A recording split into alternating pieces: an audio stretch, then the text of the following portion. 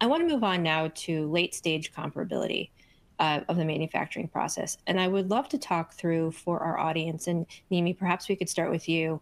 Um, you know, what are the biggest hurdles biotechs actually face overall? And I know at the top of the call, we talked about risk, which is highly important. And I want to make sure we talk through that too. So the biggest hurdles that biotechs are facing, and how can we actually reduce workflow risk? Thank you for the question, Erin. And I'm thinking from my perspective, or from what I see based on internal and external discussions with counterparts in the industry, one of the biggest issues for cell and gene therapies is always how to manage post-approval changes. And hard to speak from our experience because Roctavian just got approved by the FDA not so long ago. But however, to our mind, really the biggest challenges stem from the fact that the industry largely has not yet been able to clearly tie quality attributes to clinical outcomes. This makes in vitro comparability difficult to do, and there's typically need for additional supplementary non-clinical in vivo animal data or clinical data.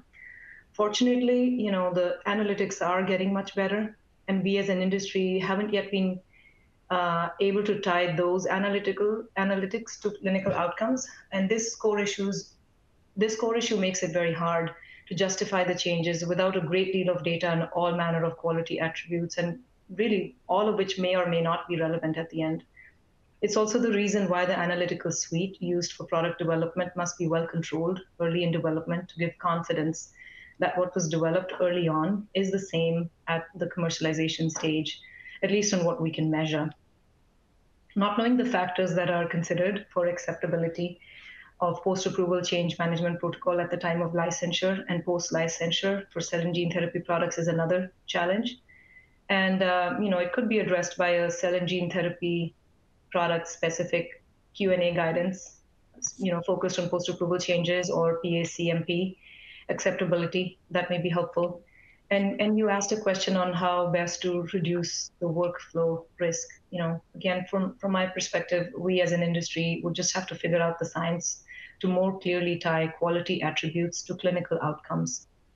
Not sure that there's much more that can be done from a regulatory perspective just yet, or other than maybe giving some leniency for changes that must be made to ensure continued supply of the product, to ensure patient access, patient safety, and also to incorporate cutting-edge novel technology to make the product safer, manufacturing process more efficient while ensuring comparability.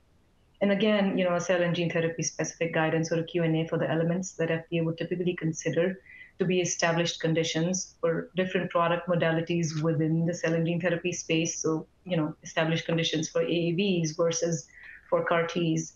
And that kind of information would be helpful, so that sponsors are aligned with what FDA would typically consider to be established conditions based on the risk-based paradigm set forth in the regulations and the recommendations contained in the guidance regarding post-approval changes. Wonderful, thank you. And that was really detailed. I really appreciate it. Bob, I want to be able to give you the opportunity to also, certainly in agreement with, but also perhaps your ideas too on the biggest hurdles that biotechs are facing, how to reduce workflow risk, and then I'd also like to address, how these challenges are actually affecting patient safety. Okay, I think that the latter point you made is very important, and that requires sufficient resources to develop that manufacturing process that's rigorous and robust, but also know your product. What are products in your particular area, and what are those particular potential consequences? And so I bring that up in that there are many products that undergo gene editing, CRISPR-Cas9 systems, the base pair editing, the prime editing now. And so with these types of edits, there are changes and there can be off-target effects, meaning that it can affect other cells and actually can produce malignancies. And it's been known that several of the products have been reported to actually produce malignancy in patients. And so how to monitor for that and continually to monitor that risk potential. And there are particular testing that will look at the next generation sequencing to look at those particular effects, and also effects on genes that could be tumorigenic. And so you can see that with the gene edited products, and also utilizing lentiviral vectors, they can cause that problem. And a recently approved product for a rare pediatric disease is known to produce malignancy that was reported in 3 patients prior to approval. Now, the product was approved, and there was a lot of work done to characterize those tumorigenic the manipulation and changes that occurred.